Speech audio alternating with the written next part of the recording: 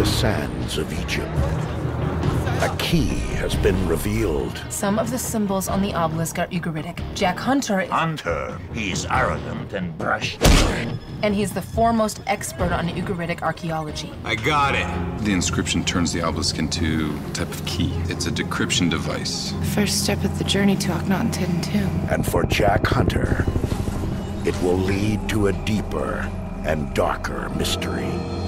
I don't know who to trust anymore, Jack. What is that supposed to mean? You bring a woman on board with whom you clearly have a history with. A woman that I think has ulterior motives. Lena and I were a long time ago. She needs me to find the treasure. She's not going anywhere without me. If Professor Schaefer was right, the second part of the star is in Egypt.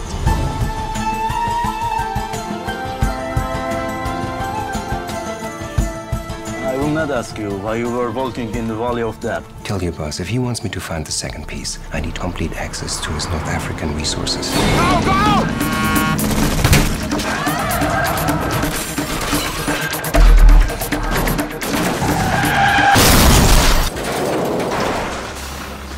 You okay?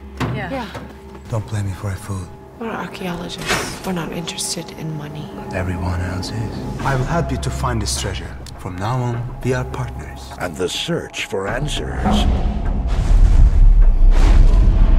won't come without a fight. Kill them all!